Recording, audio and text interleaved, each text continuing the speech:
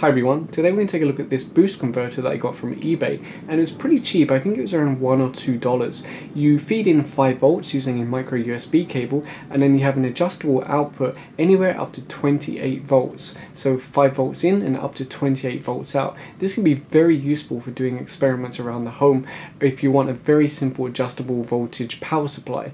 So let's plug this in and take a closer look. So I've got it plugged into a USB power bank, and you can see it's currently measuring 10.7 volts, and if I adjust the pot here we should see that increase. There you go, 11 volts, 12 volts, and I can take that all the way up to 28 volts. Now I'm not going to go all the way there because it's a little bit awkward holding my probes on this, so let's put a connector on this so we can measure it much more easily. So I've soldered on this DC jack, and not only will this make it easier for us to measure the voltage, it will also allow us to plug this into 12 volt devices or other devices we'll want to test, and we'll be doing that in a little bit. But first of all, let's just have a look at the voltage range. So if I turn this pot clockwise, that will be reducing the voltage. So if we check it now, you can see we're getting around 5.3 volts, and if I turn it anti-clockwise we should see that increase. And you'll see that the power bank keeps turning off because there's no load. So 5 volts, if I turn this anti-clockwise, 6 volts, 7 volts, 8 volts, and I'll turn it all the way to the top. You can see it's turned off again. Let me turn it all the way to the top to see what the highest voltage is that we can get out of this. And there you go, we've hit the upper limit, 30.44 volts. Pretty good. Anyway, let's set this back down to 12 volts and then try test it out with a load. Now I had to swap power banks because the other one was low on battery. I've got the boost converter here going through my watt meter and into this LED projector. Now this projector runs on 12 volts. It doesn't consume much power, but it does require 12 volts. So if we go ahead and turn this power bank on, you can see on the watt meter here, let me see. You can see on the watt meter here, hopefully you can see that on camera, 12.8 volts, and if I turn on the load, it's drawing around 0.1 amp, 1.3 watts, but it hasn't fully booted yet. Okay, there you go.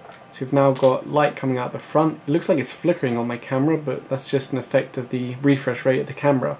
But you can see it's actually only drawing like 0.2 amp or 2.6 watts. So it doesn't consume much power, but it does need the voltage, 12 volts. So this is an example of when you might want an adjustable power supply, because you can just take this along with your USB power bank, and then you can have 12 volts, 16 volts, 19 volts, 20 volts, all the way up to 30 volts. Now of course it can only handle so much power because one, your USB power bank or your USB power supply at the wall can only provide so much power, and two, this little boost converter does have a limit to how much power it can actually provide. Another example could be powering your router. Let's say you've had a blackout or a brownout and you want to continue surfing the internet, because usually your provider has a battery backup for your internet and telephone line.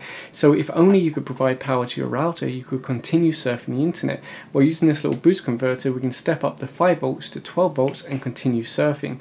Now I showed in a previous video that many of these will actually operate off 5 volts directly, but let's say you've got a stubborn one which wants to only operate off 12 volts or 19 volts, then this might be the option for you. Of course you have to make sure that the current it draws is within the limits of the boost converter and of your USB power bank. So that was just a short video, but there's not really much to say because it's just a standard boost converter. The only thing that sets it apart from other ones is it's got the built-in micro USB port, which makes it very easy to use with your USB power bank or your USB wall supply, and it makes it very portable because all you have to do is put a little connector on the end and you can use it with a ton of devices. So yeah, just a short video, but I thought some people might find it helpful. So if you enjoyed this video, please give it a thumbs up and subscribe. Thanks for watching.